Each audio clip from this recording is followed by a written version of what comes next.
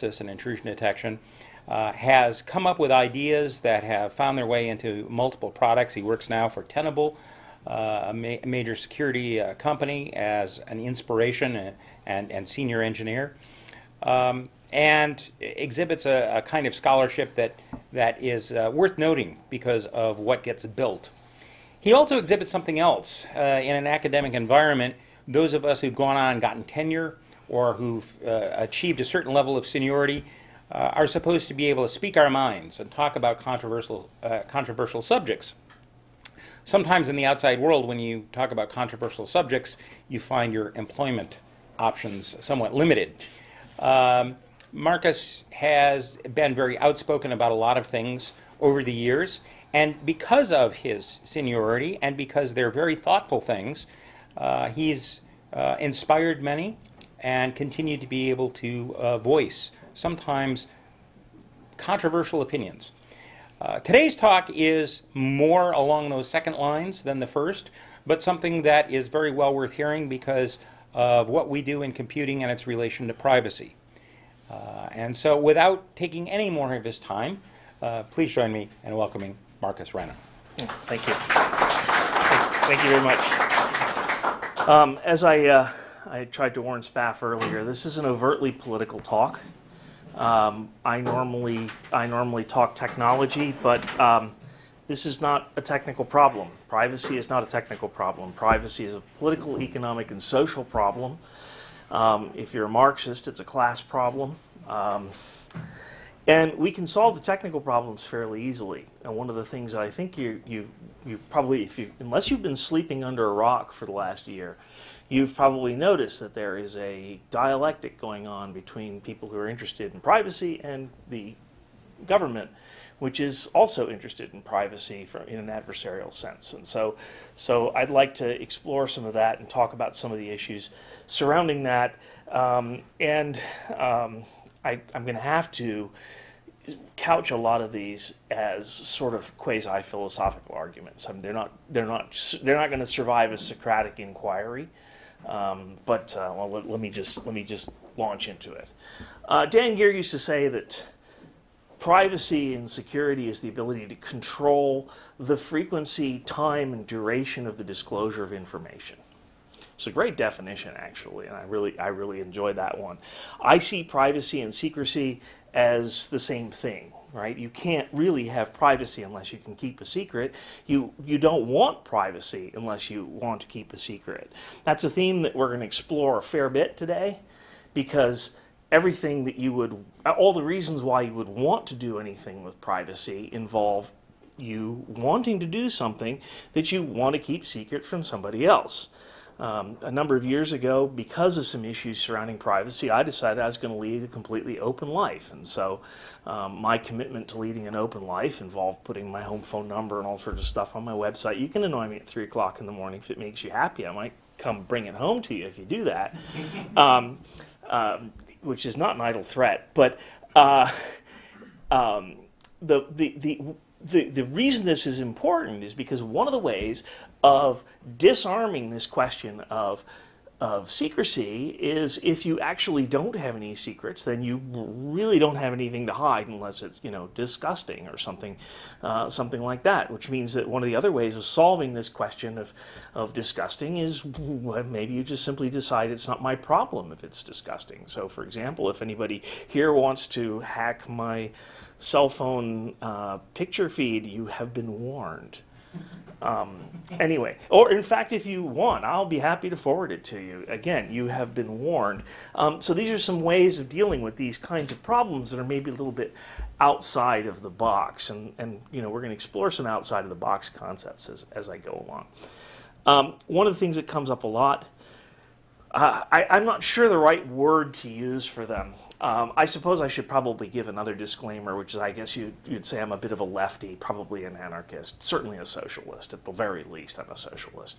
I don't have a word for the people who always accept the narrative of the state I think of them as bootlickers, but let's call them statists. Those are the people who basically take the assumption, right? So an anarchist takes the assumption that governments are not to be trusted because governments have done tremendous amounts of wrong, and after all, I am not going to do wrong unless a government forces me to do wrong.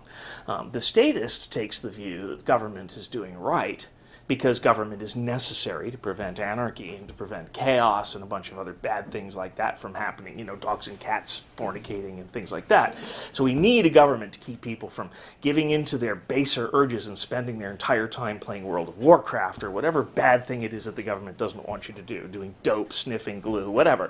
And so the statist response on the issue of privacy historically has been philosophically very stupid, which is if you've got nothing to hide, if you're not doing anything wrong, you've got nothing to hide, which is actually, I kind of agree with that, right? Now, there's still another issue, which is that you have a right to privacy, I would argue, simply for aesthetic reasons. It might be fun to keep a secret. And if so, I would say, again, as a non-statist, I would say you have every right to keep a secret if you think it's fun, right? This could be a lot of fun, right? We do this all the time. You keep secrets at Christmas. I don't tell my girlfriend what I'm giving her for Christmas, no matter how many times she asks until Christmas. Then she finds out. Okay, so let's jump into this question of privacy in the government. And oh no, I made it go secure. Sorry. Okay. So a more fair version of the argument as it stands is a kind of utilitarian consequentialist argument, right? So the utilitarian argument is that the state has some utility, government has some utility. The purpose of government is to protect you. It's to provide for the common defense. It's to defend us from other citizens as well as other governments. In other words, it's like a mafia thug, right? And in return for that, it only takes, whatever it wants from you. But in order to allow the government to protect you better, you have to give up certain pieces of privacy. That's been the assertion since for a long time anyway, right? And the theory is that this is done in accordance with the rule of law. There's some kind of a balance. We like to think that there's a check and a balance in place where the government gives you protection against unspecified or specified bad things, and in return you give the government a little bit of your rights. You give the government the privilege or the responsibility, depending on how you want to put it, to infringe upon your rights in a controlled sense, right?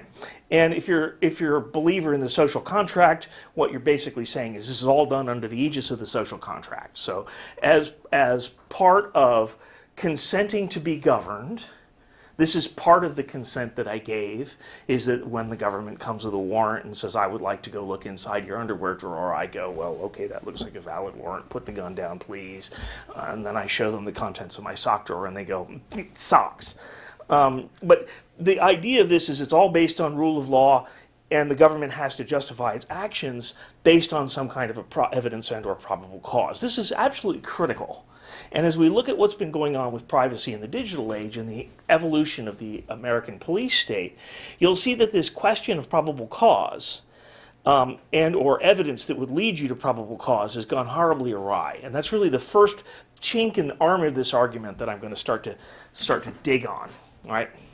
And the first part of that chink is an incontrovertible fact that the government has conspired to bypass the ostensible protections that it offers us, which is really interesting, right? The snappy witticism that I would throw is, if you don't think it's illegal, why are you trying to bypass it, right? The simple response that I could give to the government is, if you're trying to access my communications by entering into an arrangement, a data sharing arrangement with the Australians, the Israelis, and the British, so that you can get at my data when it goes through British data space, and then the NSA can query it from there. If you're trying to do this, you have actually admitted that you know that it's wrong, right? Because you've admitted that you know that I wouldn't give it to you freely. Because you have admitted that you know I wouldn't give it to you freely, because if you thought I would give it to you freely, you would just ask it.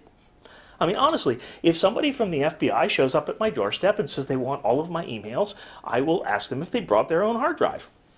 Because I really don't care. they're welcome to all of the stuff that's in there, and I hope they die of boredom looking at it. But one of the things that we will see is that the U.S. government, particularly the intelligence community, has this thing. It's called the Five Eyes program. It's the UK-USA treaty group. This goes back to the Echelon days in the early 80s. And the way that this treaty sharing works is the different members of this five-state cabal, in some cases, are required by law not to spy on their own people. So the British spy on the Americans, and the Canadians spy on the Americans spy on the Canadians and the British, and if the Brits want to know what somebody is doing, they can access that from an NSA server under a data sharing agreement, right? If you think, some of you are smiling around here, this seems ridiculous, right? It's not. This is Jesuitical parsing and fine slicing of the highest degree, but this is actually what's going on. And it plays itself out in a lot of very interesting ways. And so you get very strange things like that the U.S. until recently, you remember a company called BlackBerry? I mean, their servers were up in Canada. And it was the most popular data communications portable device for the U.S. government, so that the U.S. government could spy upon itself without having to violate any of its self-imposed rules. By simply getting the data from CSE up in Canada when the data went up north. Once it has gone up north, then it's fair game for the NSA to capture it. Okay, so there's this increasingly fine parsing that's going on, to the point where the FBI is doing things like saying, well, data at rest, if it's being stored on a server that you don't own, is not yours. So it's okay for us to just steal it, right? So the FBI basically will go and declare that if your email is sitting on an inbox in Google, that it's data at rest on someone else's server, it's not yours, you have no expectation of privacy. How many of you think you have an expectation of privacy in your Google email?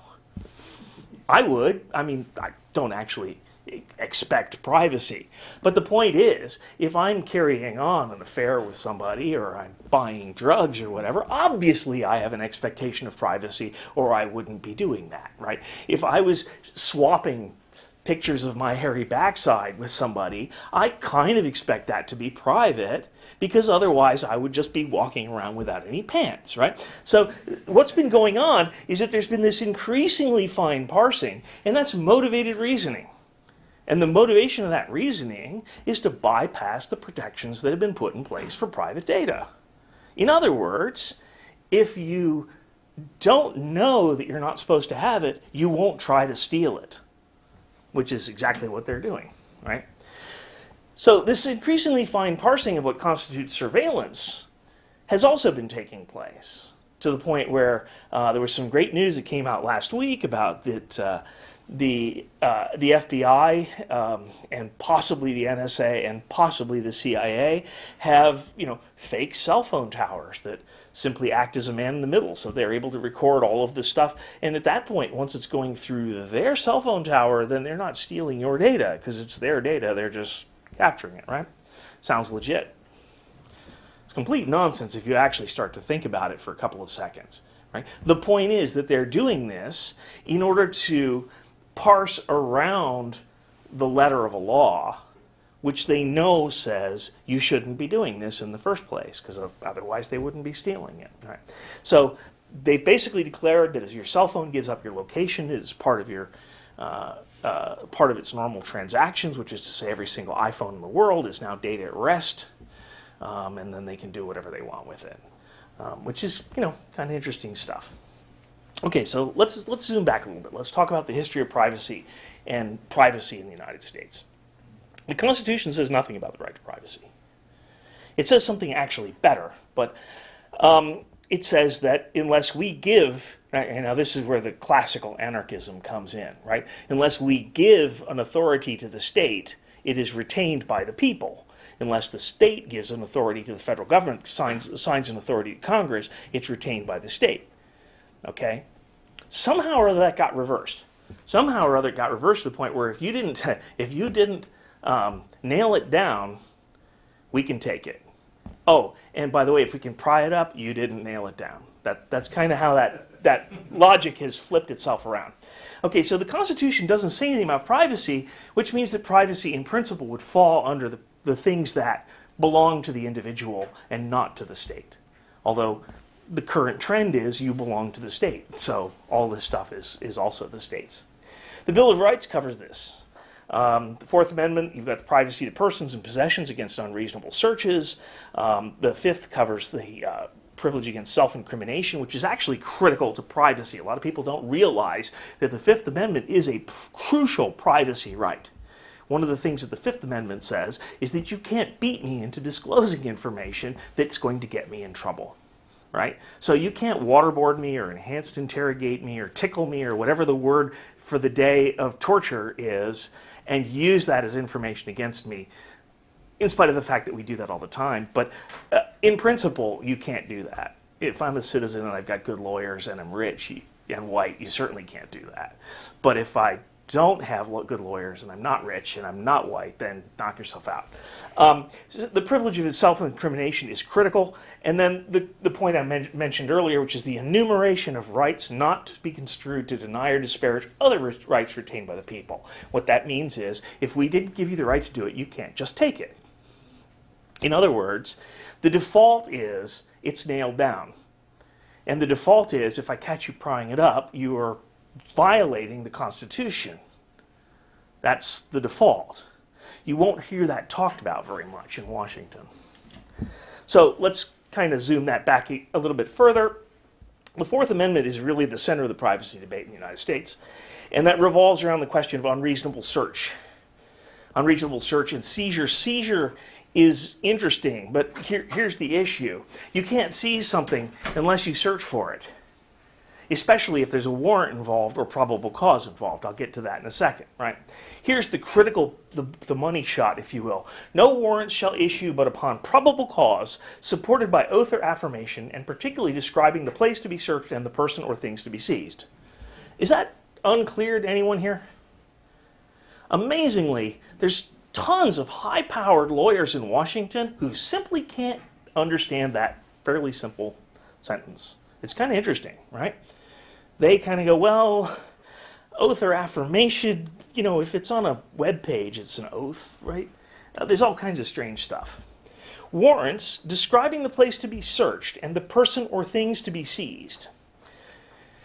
On the face of it, a DriftNet search or a John Doe search is impossible because you can't describe something you don't know what it is.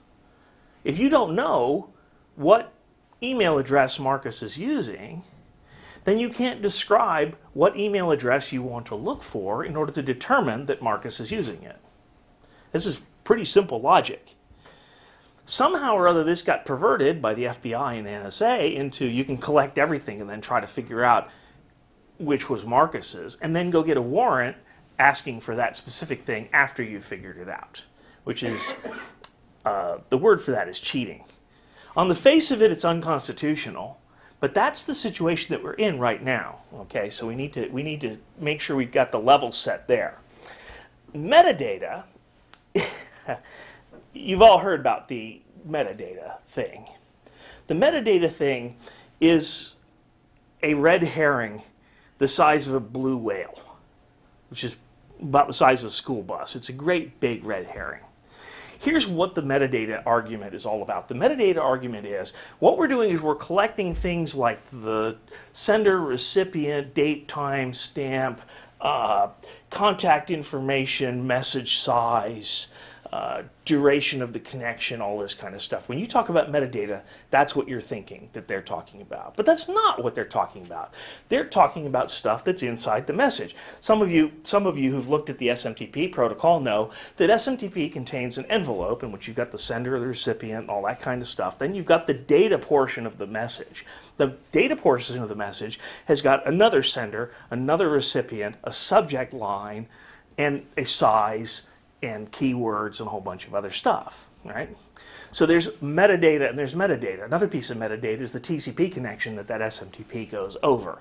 So when they talk about metadata, what they're trying to do is kind of do the, look over here at the big shiny thing and make you think that what they're collecting is just the metadata regarding the message delivery, but actually what they're doing is they're also pulling up stuff like the subject lines, which is inside the envelope. So if you want to use the analogy of the envelope, what they're trying to get you to do is to think that they're recording the the recipient address and the return address on the outside of the paper envelope that's being sent. There's no way they're steaming it open. Well, actually, they're steaming it open just a little bit, but they're only scanning it. They're just putting it on the scanner, doing a little keyword searches, but they're not actually reading it. They're just kind of scanning it. But here's the problem. This is the philosophical argument on this. If you can actually generate suspicion from it, it's not metadata anymore. It's data. Right? The data turns into information when you process it into some kind of a context that gives it meaning. So at the point where you take metadata and you do something useful with it, like integrate it against my contact list and find out who I've been talking to lately, you are generating data, and that data is private. Or I would argue that that data is private, even if it's them generating it. Right? So that's another interesting question. But here's the funniest part. Imagine for a second that you're some NSA analyst and you've built a system that actually works just on metadata, right? And this thing works perfectly. It works exactly the way it's supposed to. And one day you go to your boss and you say, "Boss, I have a triple red flag alert for terrorism going on between this address here and that address there." And the boss goes, "Great, well, who is it?" So, "I don't know." "What do you mean I don't know?" "What do you mean you don't know?" "Well, all I have is the metadata." "Well, what's going on?" "I don't know." "What do you mean you don't know?" "Well, I know that there were some communications that indicate a possible terrorist plot, but since we don't actually have the message because we're only keeping the metadata." You see how this works? There's absolutely no reason why anyone in their right mind would build a system for doing this kind of analysis that didn't also keep the data. The reason that they keep the data is because when they generate enough of a suspicion from the metadata, then they write themselves a warrant, they approve the warrant, and then they retrieve the message that's linked to the metadata, because it's all in the same servers. Right? And Edward Snowden has showed us that this is exactly what's happening, except for the warrant part. They don't really do the warrant. What they do is they think really hard. They think a warranty kind of thought, and then they just access the information. But as long as they've thought about a warrant, it's okay. I'm being a little sarcastic there. But another piece of this is that the NSA has promoted this idea that it's not search unless human eyeballs do it. Right? So if I give you this pile of papers with private information, you haven't actually searched it, even though you've got it and you've folded it up. Unless you actually read it, you haven't searched it or you haven't seized it. Right?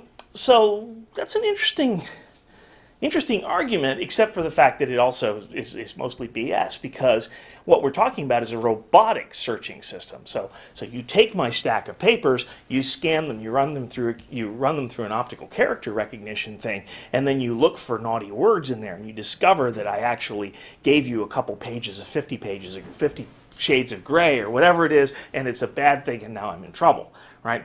Of course, you've done all of this without somehow actually looking at my data. How does this work? Well, a computer looked at it. It's not an actual human looking at it. So basically what's happened is that the intelligence community has defined searching as when a human eyeballs a thing. It's very Schrodinger's cat-like, right? Quantum mechanics would have a lot of fun with this, but it hasn't actually been searched. And I think where this is going to wind up is that we haven't actually searched your data until we put handcuffs on you. And at the point where we put handcuffs on you, then we search your data, because then we thought really hard about a warrant and we put handcuffs on you. So this is another way of fine parsing what is a reasonable practice for privacy in order to accomplish some kind of an additional agenda that's actually outside of the rule of law. All right, so I kind of already talked about this, but let me emphasize this. Metadata is not worth collecting unless it contains private information, because you can't actually get enough information from just the metadata unless you salt it with enough information to get probable cause that someone's doing something bad, so you can write a warrant and then do a full search. But the crazy part is, by the time you've got enough information to get a warrant to do a full search, you've already done a full search. It's like, imagine, if you will, that you guys are all wondering whether I have a gun in my sock drawer. By the way, in the interest of full disclosure, there is a gun in my sock drawer. Okay, but you're wondering if there's a gun in my sock drawer, right? Now, I just kind of gave the whole game away there. But how do you find out if there's a gun in my sock drawer without either asking me, or maybe opening the drawer a bit. Well, you could weigh the drawer. You could shake the entire cabinet and see if it rattles in a suspicious way. You could say, there's no way Marcus's socks weigh that much. It's a big gun. You know, it's actually not that big. But, you know, there's no way Marcus's socks would rattle like that, so there must be something else in there. Now we're going to get a warrant. Oh, look, surprise, it's a gun, right? Because you've already determined before you got the warrant that there's a freaking gun in the sock drawer. And that's basically what's going on here. So it's very, very difficult to frame a warrant for bulk data collection within the scope of the Fourth Amendment. The crazy part is the national security establishment does this all the time, right? All of those Patriot Act national security letters, all 70,000 that they sent to Google or whatever it was last year, right? All of those are warrants to access people's private information based on what? Based on looking at their information already, right? And so that's one of the problems. One of the other problems is it appears that one of the things that's going on with the national security letters is that possibly it's the FBI, possibly it's some other agency, are showing up and they're saying, we have a warrant for your encryption keys for the website that all these 150,000 people are using. So we want the, you know, we want the secret exponent of the RSA key for Google or something like that, so that now we can crack your SSL. And the interesting question is, what do you think Google does? Of course, you want that on a USB stick, or should we put it on a DVD? I mean, what else are you going to do? Because you have to do business, right? So they're not going to give up your password. They don't care about your password. They're going to give up the keys for the master key for everything.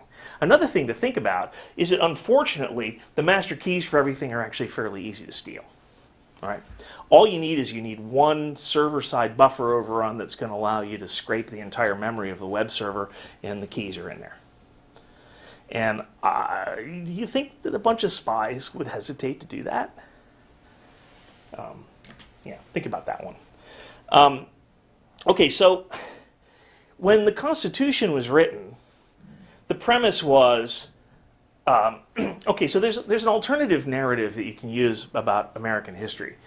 One narrative is that the country was founded by a bunch of patriots who were freedom-loving people who threw off the shackles of King George and started the greatest country in the world. The other narrative is that you had a bunch of power-hungry bastards who didn't trust each other at all, who certainly didn't want to pay any taxes, and so they basically managed to boot England out of the picture so they could avoid having to pay any taxes, which was great for them.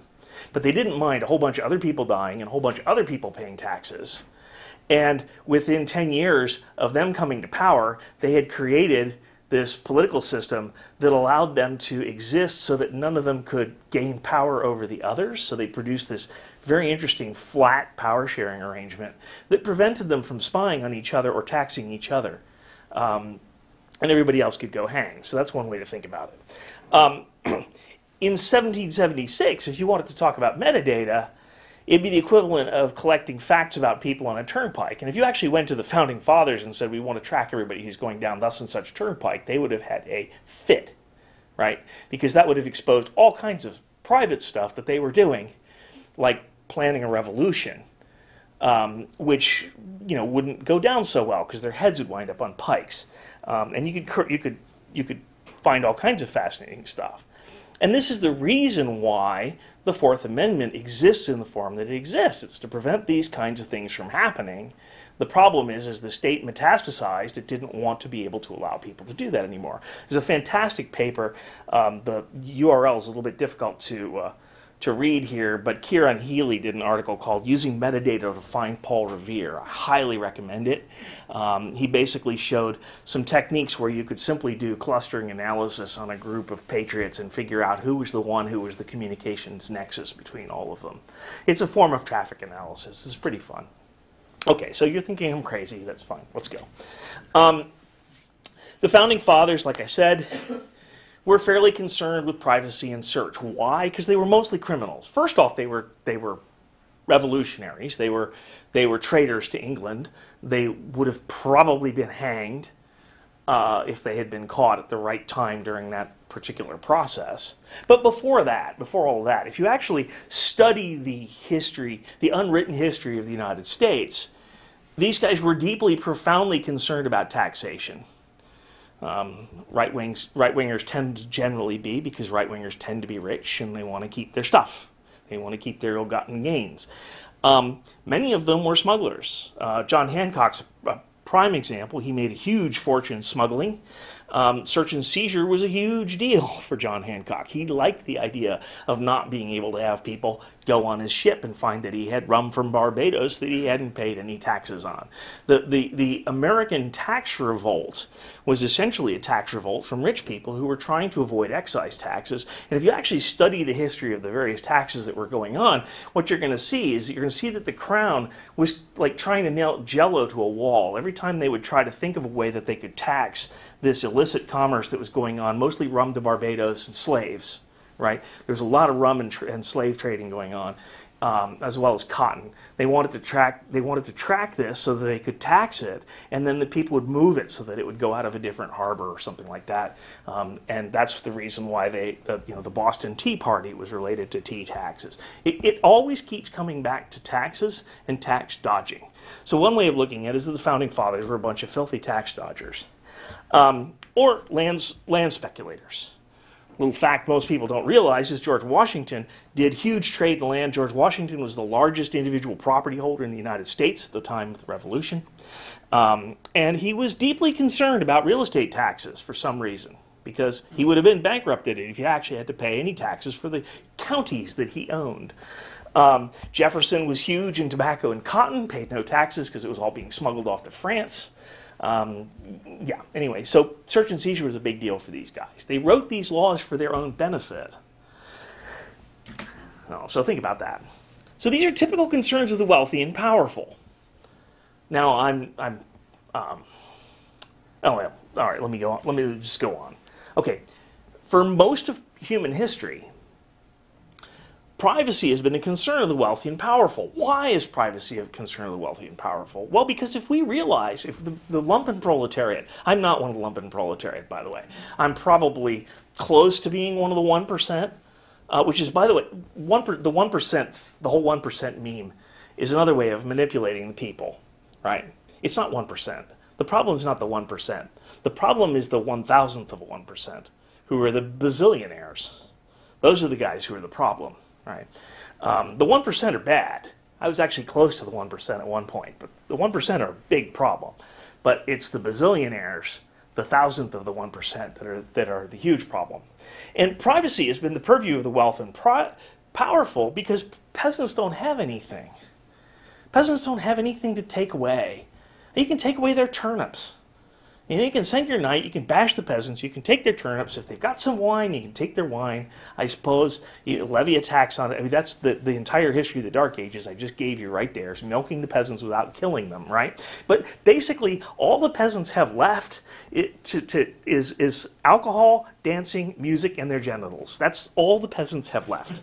And they're usually too tired from working to do anything with it. They don't need privacy, because they've really got nothing to be private about. The wealthy need to conceal it. And most generally, the wealthy need to conceal it from each other. Because if Lord so-and-so finds out that Duke such-and-such has got a gigantic gold bathtub, he's going to raise up a bunch of bully boys and go over there and beat up Duke so-and-so, and now he's got a gold bathtub, right? And if you think back to the history of monarchies, it's the biggest thug with the best bully boys who's, well, now their descendants are the ruling heads of most of Europe. And of course, that's what we were rebelling against, right? So we had our own local rich people who didn't want to be ruled by the hereditary rich person from England, so they spun off and basically divested themselves. Okay, so the powerful need to conceal themselves because the Game of Thrones does require secrecy. You need to do all of this kind of covert diplomacy if you're going to try to play the Game of Thrones. Again, peasants don't need to do this. Peasants don't need covert diplomacy. Normal people don't need covert diplomacy. Normal people, I would argue, may not need to keep secrets. Normal people need to keep secret a few things. Well, we'd like to keep secret the little tiny bit we're trying to rob from the tax man. And we would like to keep secret the fact that, we're messing around with somebody else's wife or whatever it is that we're doing. But it's the rich that are engaged in this flat-out misbehavior because typically what you've got is you've got the wealthy and powerful do whatever the hell they want. And if we find out about that, we do the pitchforks and torches thing, and they get some tumbrel rides, and there's a guillotine. I mean, it's only really happened. It's only really happened once in history. The French Revolution went that way, but it had a very, very memorable impact on the wealthy. Right? They will not forget that one. One of the problems with quoting Voltaire is if you read something brilliant by Voltaire and you can't remember where you found it, you'll never find it again, because actually my collected works of Voltaire is this huge bookshelf, and I can't remember where he said this, but I swear I read this somewhere. He said this, which is that once government begins to engage in secret diplomacy, it cannot last long. And what he means by that is two things. Well, let's just go with one thing. What he means by that is once people in the government realize that they can make secret deals without anyone else having to look over their shoulder, they become habituated to making secret deals. And once they realize they can make secret deals, then they're going to make secret deals behind the king's back too. Right? And if you look again, you look at history is filled with cases where, somebody who was a big shot minister decided that he was going to be king because he thinks the king's not such a great guy anymore. And those people need privacy. Now, let's talk about democracy. It shouldn't fool any of you that I don't think this is a democracy that we're in right now. It's some sort of the term that some people use is managed democracy. It's more like a corporate oligarchy. It's difficult to figure out exactly what the term for what this thing is. There actually are probably no democracies on Earth. There may never have been any democracies except for like the French had one for a very brief period of time under the Commune. But so democracy is a political system in which the people comprise the government. That's the premise. The premise is that the state is an emergent property of all of the people in it. And that's where you get into social contract theory. So all the people in the nation have agreed to give up some of their rights to form this collective, which is able to wield all of those rights and privileges together.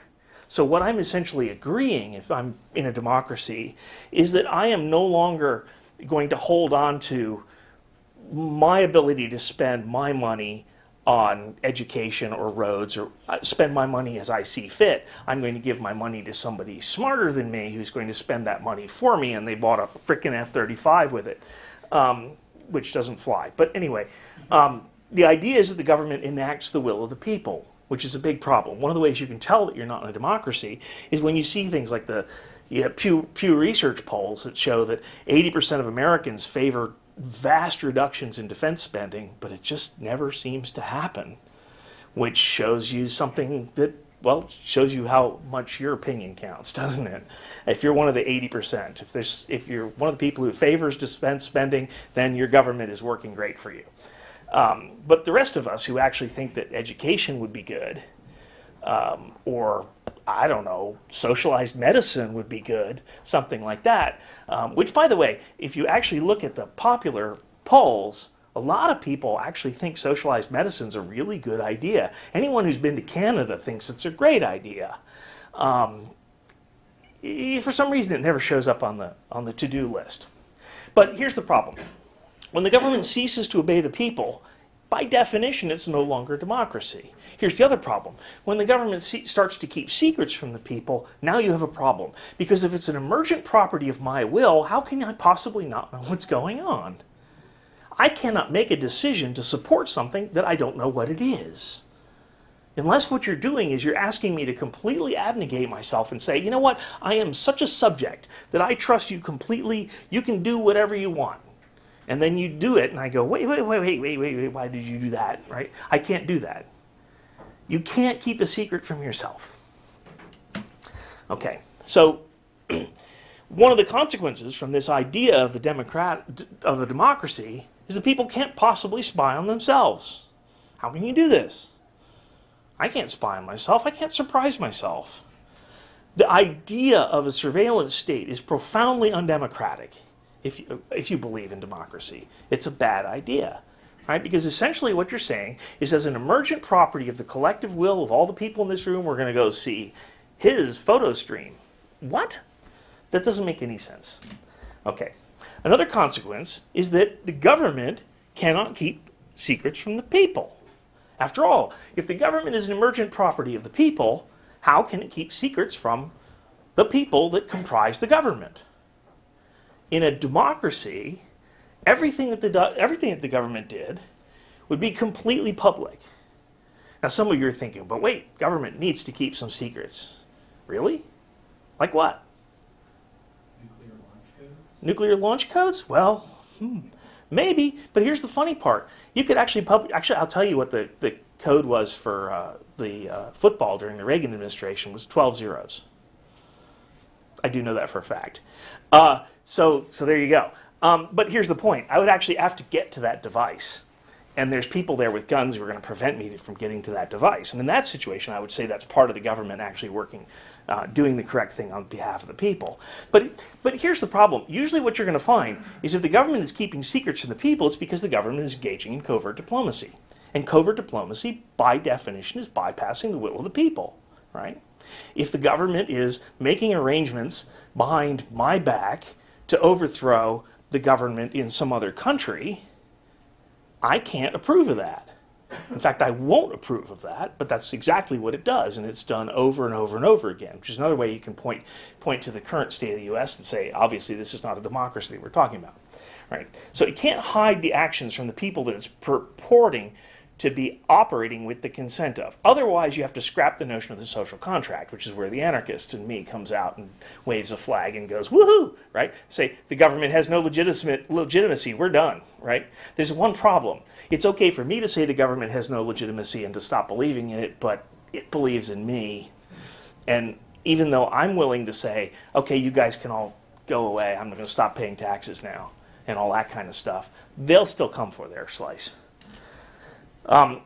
So the other argument that the statist will make is say, well, there's a delegation, right? We live in a representative democracy. That's the fallback. Okay, we're not a democracy. We're a representative democracy. Yeah, well, so that doesn't work either. And the reason is because the premise of a representative democracy is that you're delegating some of your authority to people who represent your will in government. So, for example, Feinstein on the Senate Intelligence Committee is supposedly watching what the intelligence community is doing on my behalf. Well, I'm not very happy with what she's doing. I have no recourse. Apparently, Feinstein hasn't seen an espionage thing that she didn't like, except for the one time the CIA spied on her and got caught. Which is of course, really hysterical because somehow or other, the Congress people appear to be under the illusion that they're not being spied on all the time, which is really funny.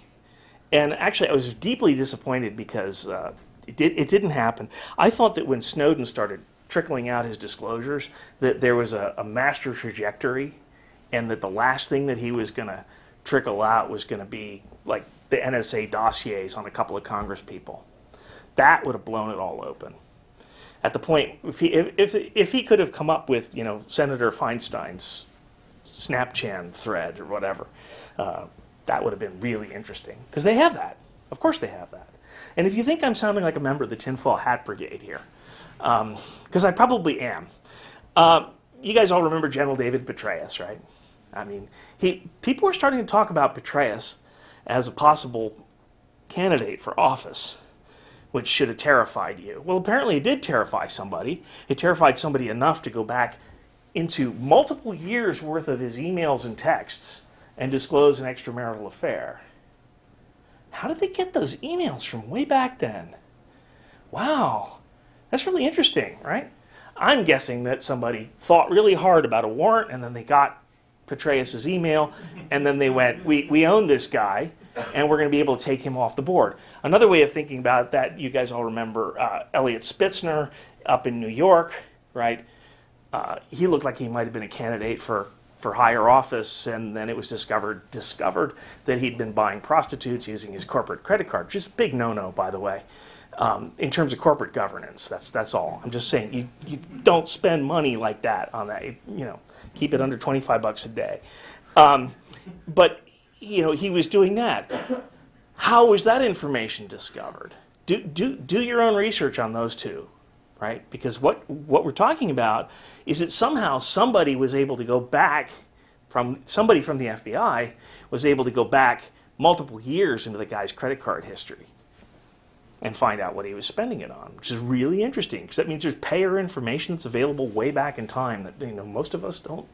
Oh, that's right. They only keep metadata. That's right.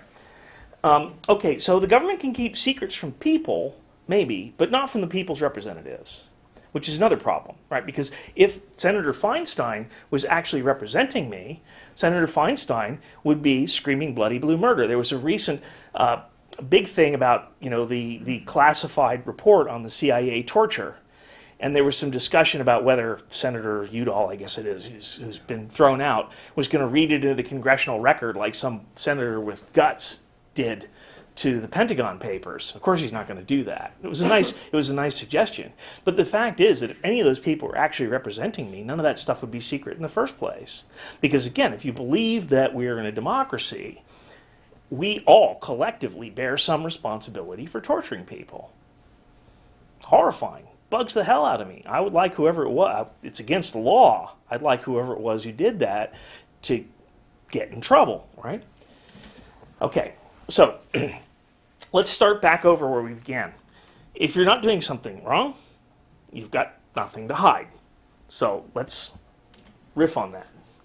Maybe what we should do is take a consequentialist view, or a utilitarian view, and say, actually, the argument's very good. The utilitarian argument is very good. As I said earlier, we are ceding to government the right to selectively violate our privacy under certain circumstances. Those circumstances are that I am a danger to society. So if the government believes that I'm a danger to society, the government reduces my privacy rights in order to convince itself that I'm not a danger to society. Okay, let's assume that we buy that argument, that we're going to say who is a danger to society, and we're going to reduce their privacy rights commensurate with their ability to harm society. Right? If we've got a terrorist who's planning to blow up a building, we want to reduce his privacy rights so that we can stop him from blowing up a building. If we have a congressman who's taking bribes, we want to reduce his privacy rights commensurately, which means that the people who can do the most damage should have the least rights of privacy.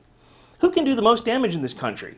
Congress, the president, actually anyone who works for the government, anyone who works for the security agencies, and large corporate heads, right? You can see where I'm going with this. I don't think that anyone who works for the government at all as my employee, they're doubly my employees. First off, they're acting in lieu of me as a representative during that emergent property of creating a democracy. They're also my employees. So Feinstein's screwing me twice. Not only is she doing a terrible job of overseeing the intelligence, but she's also taking my money while she's doing it. I'm just picking on her. I hate them all. So you probably got that idea. I'm not particularly bashing any one politician. They all suck. But the point is, as constituent and as employee, she's just a disaster. And then the same thing for business leaders, right? As we saw in 2008, that Wall Street people can have vastly disproportionate ability to cause damage. Us peasants, all we can do is drink, maybe listen to Led Zeppelin, maybe smoke a little dope, maybe drink a little too much. There's a very little bit of damage that we can do. I mean, honestly, as a peasant in the United States, probably the most damage I could do is if I get drunk and drive my pickup truck into a telephone pole and cause a small blackout in a small neighborhood for about an hour until they put the wires back up. That's about the most damage that I could do. A senator can do a lot of damage. President can do a huge amount of damage. I don't think a president should be able to fart without it being caught on camera for people to watch, right? Because this is a person whose influence is absolutely disproportional. Corporate heads, all the heads of the big Wall Street firms, we should be able to watch every single thing that they do. It's part of the price that they should pay for all of those billions that they've got. Of course, they don't want that, right? Because if we could actually see what they're doing with all those billions, we'd go, what? How many Lamborghinis do you need? You can only drive one at a time. I mean, you don't need 12, right? Okay, so obviously we're not a democracy. That's a big problem. And I'm going to wrap up here in just a minute. The only contribution I've been able to make to moral philosophy in my life is this point, which is that power has no value unless you plan to abuse it. Now, there's a different thing that's on the same axis as power, which we would call leadership. Okay? Power is if I say, everybody get out of the room right now, and you guys all jump up and run out of the room. Leadership is if I say, the room is on fire, perhaps we should exit. And we all do. And once that situation is over, my leadership ability, that situation is over, I no longer have any power, right? I'm not going to be able to call any of you 2 weeks after the fire and go, I think you should leave the room, you're going to look at me funny, right? So power and leadership are very, very different things because one is situational. Power attempts to accrue, protect, defend, and perpetuate itself. And so the argument I'm making is that the only value to having power is to plan to abuse it. You're planning on taking advantage of that power that you've got. You're planning on perpetuating. By definition, someone who wants power will eventually be your enemy. Because eventually, it's going to come down to a zero-sum game in which they have more power and you don't, and you're going to lose. Okay, so I've kind of already talked about that. The utilitarian argument is that what's good for a society is good for everyone in that society, so you're going to try to reduce the danger and suffering for the most people, which is a good idea. You're going to try to promote the well-being of most people. I like this. There's philosophical quibbles with utilitarianism, like how do we actually know what well-being is? And is well-being something that we can see forward and backward in time, right? Those are some interesting issues. We can say that society can choose to violate someone's privacy for the good of collective. I think we're probably all okay with that. And it's going to be based on the threat that they pose to the collective. You go back to the Fourth Amendment, that's what they're talking about. The idea is if you've got a warrant, if you've got a probable cause, and you think that someone is about to damage the collective, at that point you could violate their privacy and see what they're up to, right? You know, my earlier example of the gun in the sock drawer would take on a completely different tone if I was sending death threats, right?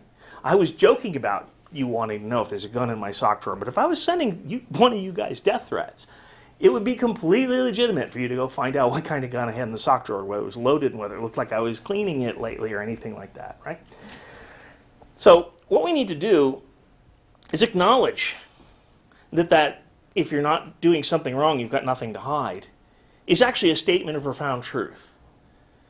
And maybe we should acknowledge that people who think they've got something to hide probably are doing something wrong. It's the where there's smoke, there's fire. And the people who are hiding the most are the people we should look at the most.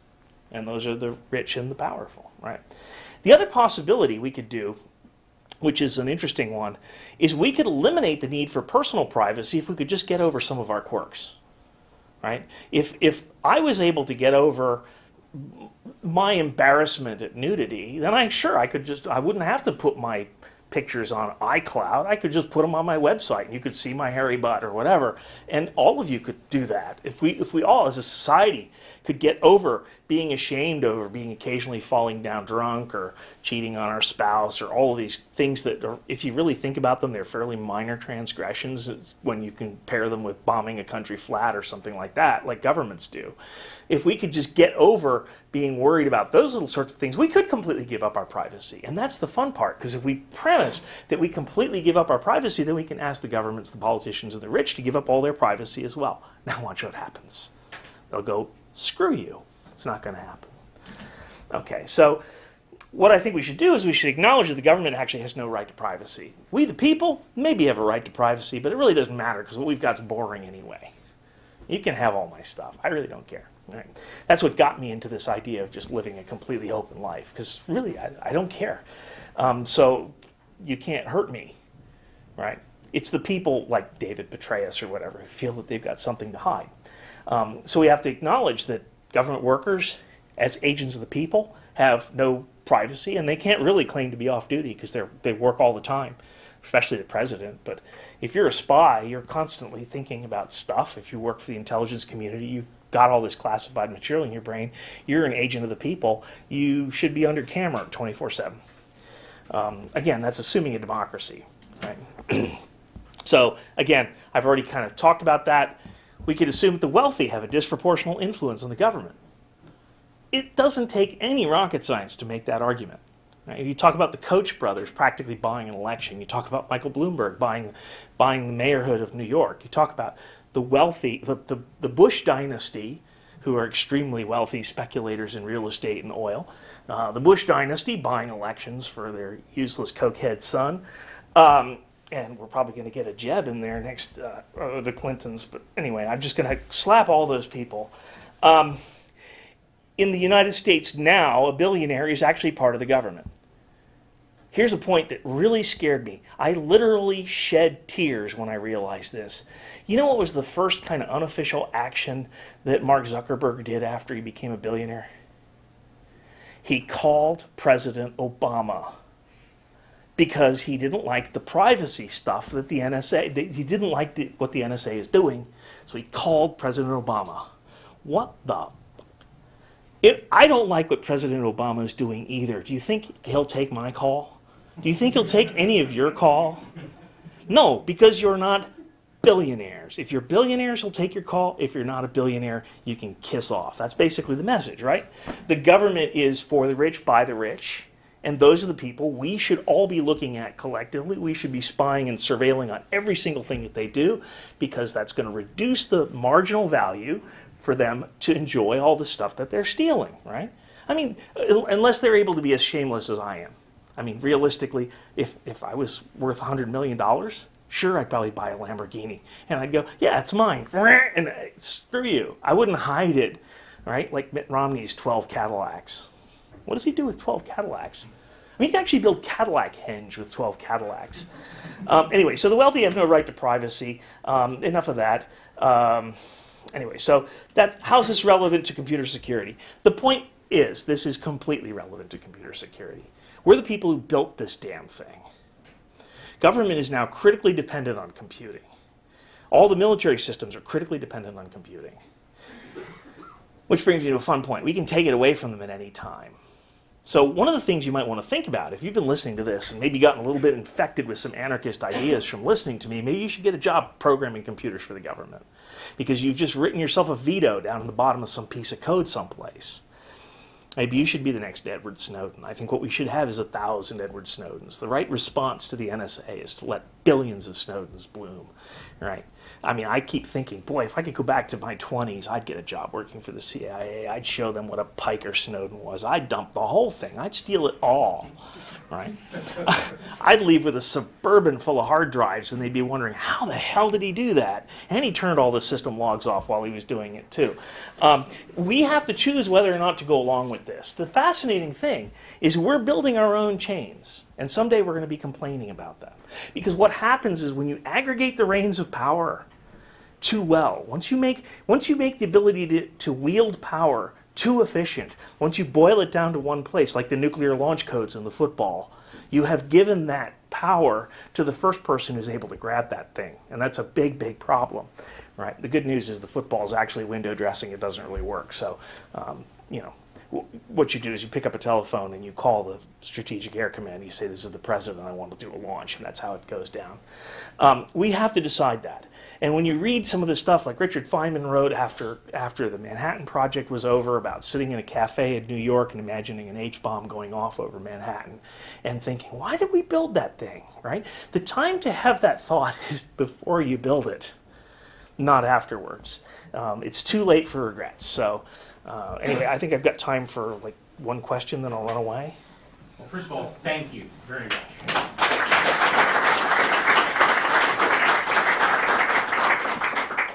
We can take a few questions. Please remember to turn your mic on in front before you ask your question.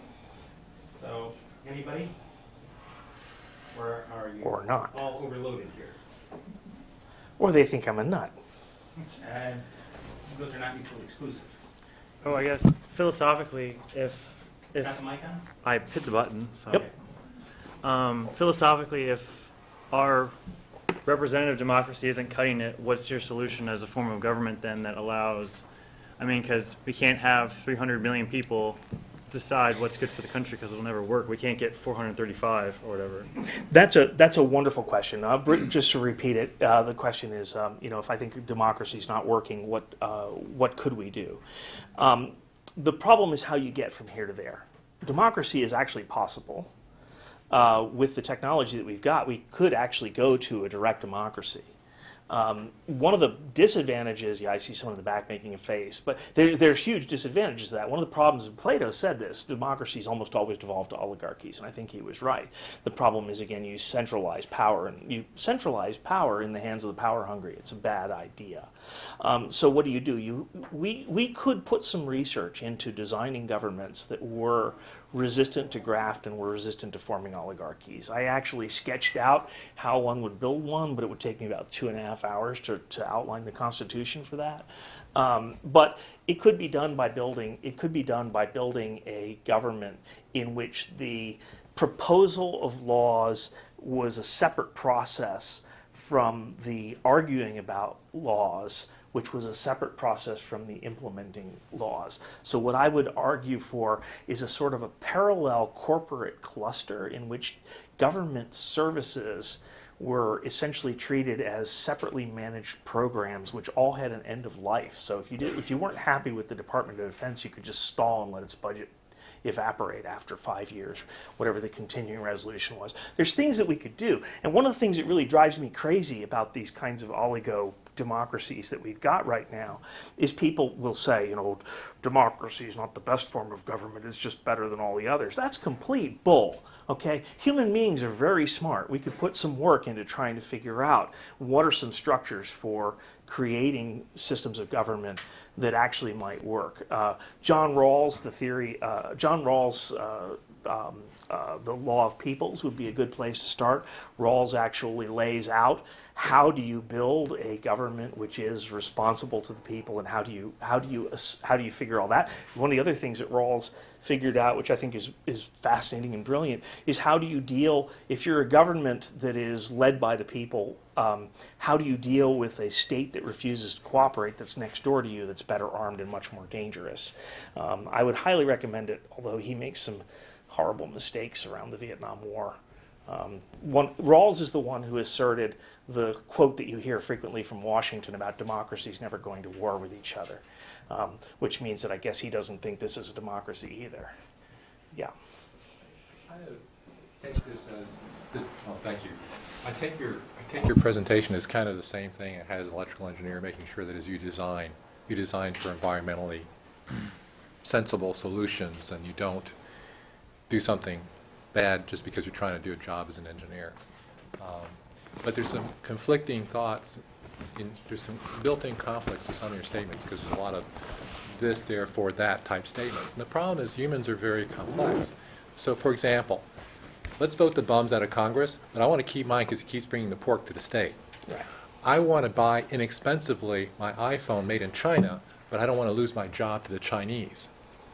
That's correct. I don't want to pay more taxes, but I really want that golf course.